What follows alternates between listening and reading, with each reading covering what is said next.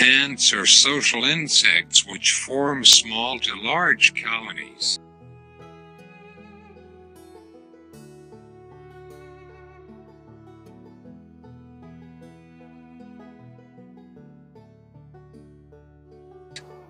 A typical colony contains an egg-laying queen and many adult workers together with their brood.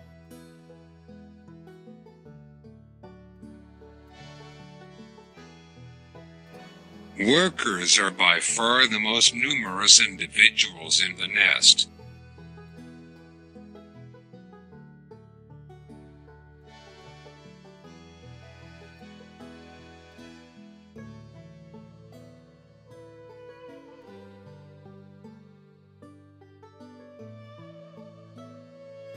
While our workers are female, they are sterile and do not lay eggs.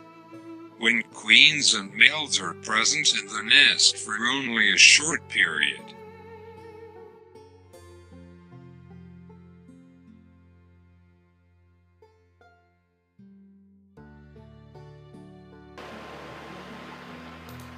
Workers in a single nest can all be the same size, or they can vary greatly in size.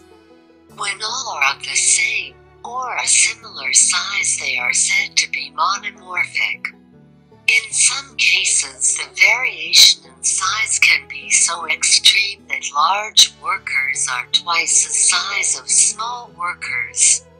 If variation between small and large workers is continuous, the workers are said to be polymorphic. If there are only two distinct size classes of workers, they are called dimorphic. Many of the polymorphic and dimorphic species show allometry. That is, the heads and mandibles of the large, or major, workers are disproportionately large when compared to those of the small, or minor, workers.